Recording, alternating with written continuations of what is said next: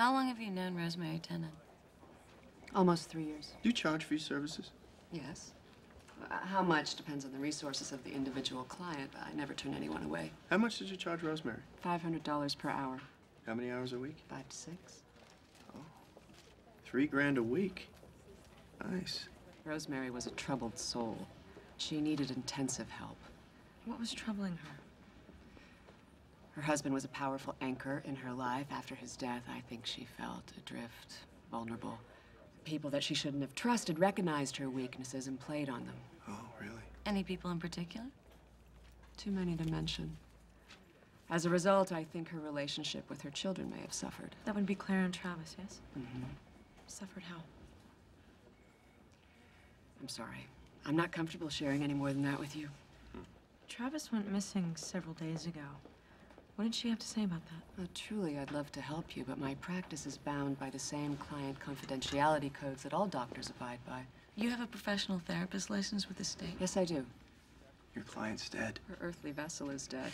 When her soul completes its journey, I could ask her if it's all right to share her problems with you in more detail. I recorded all of her sessions on CD. If she says yes, I'll give them to you. Why bother with that? Why not just ask her who killed her? Of course, I will, but she may not know. Death doesn't grant omniscience. You're good. I like to think so. Yes, you do. I think it's important to love oneself. How do you feel about yourself? Oh, you tell me. And forget about the $500 an hour. I'm on civil service pay. Okay. For free, then. I think you act assured and arrogant, but inside you are troubled with deep guilt and self-loathing. A recent trauma in your past, perhaps? But you're more than a little unstable. You have your work cut out for you. You are good. Please. Not to boast, but I am quite a well-known horrible tragedy. A mere half hour on the internet would tell you that I'm consumed with guilt and self-loathing. One look in your eyes would tell me that.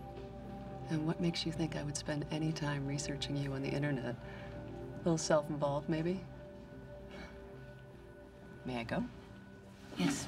Thank you for your time. Feel free to call me anytime. We will.